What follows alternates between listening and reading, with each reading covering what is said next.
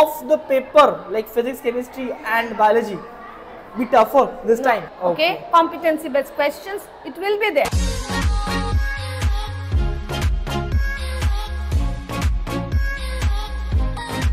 Hello everyone, welcome back to IM Public School. Welcome back to Akash Talks. And right now we have Anindita ma'am with us. Hello. And she's a head of science department of this school. So I'm going to ask some questions regarding physics as well as from chemistry and as well as from biology. And she will going to give proper guidance to all the ICSE students, those who are studying for ICSE and even ISC, mainly for the ICSE 2025. So ma'am, hello, Akash this side. Hello Akash. Ma'am, I got a lot of questions from students, and being a teacher or head HOD, we would rather say, a coordinator of the school, of IM Public School. Ma'am, first question I would like to ask you that how to score 15 out of 15 on MCQ, physics and even chemistry and even biology. Okay. First we have to understand. I understand now that the students, they have already geared up, because the countdown has begun. Definitely. So we have hardly 3 months time. From 2.5 we can say, because right now we haven't got our timetable. 3 months. 3 months we can take her. Yeah. So my suggestion, I'll give a general suggestion to the students, and then I'll come to the science subjects or the maths. Especially for the ICSE and the ISC students. For ICSE, the subjects are many, like they have 10 subjects. So students, they have to have a balanced approach. Which is more important. Now over here, my suggestion to the students that during this tenure, you have to be focused, you have to be passionate about your studies. Okay. Now like this Olympic is a celebration. Definitely. So exam is also a celebration, right? From primary till 10, these children are studying, and everybody, the parents, tutors and themselves, they are waiting for the results to come out. So now they have to enjoy and perform, and the output will definitely be, learning outcome will be good. Now the thing is this, that over here in these 3 months, they have to focus on 3 things. First is stress management. Definitely. Second is time management. Third is subject management.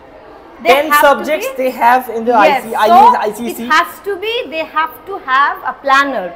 They have to make a planner of their own, a day-to-day, which is a bit short-term planner, and the long-term planner for the ultimate exams. Definitely. So every day, and they have to see that planning and implementation should go hand in hand.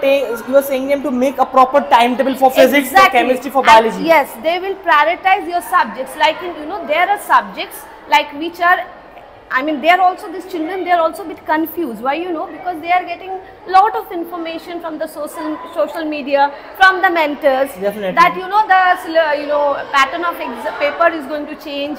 Everything is going to change out of the book, out of the syllabus. Okay, so they are a bit worried and tensed also. Definitely. So students, it is my suggestion that first of all, take that stress out. Okay.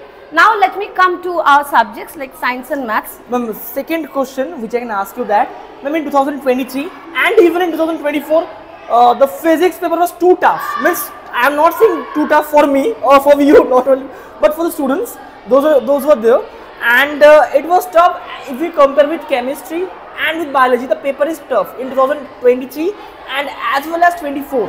When some will say it's too tough, some will say the paper is analytic based or analysis based. So will any of the paper like physics, chemistry and biology be tougher this time? I will tell you, that is my suggestion to the students. Like for ICSE students, in order to perform well, see, tough, one paper will come tough, we all know this things are very much relative, right? They are very much relative. But the thing is this, see, Newton's law is not going to change, Snell's law is not going to change, Faraday's law is not going to change, okay? Pythagoras theorem is not going to change. So what we are targeting on is this, that these children, they should be more, as because there is a change in the pattern of the questions, because it is more application based question. Definitely. And it is true that this year 25 to 30% of the questions will be, they will have food for thought. Okay. Competency based questions, it will be there.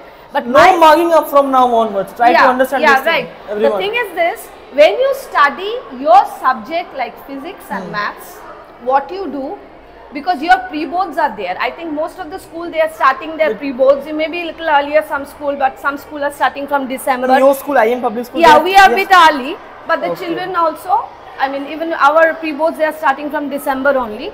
So in this 15-20 days of time, what you have to do, you have to, you know, perform at your best. Yeah. Suppose if you get 70%, then you know that these are the things which I have already prepared, and I have rest 20% for my boards.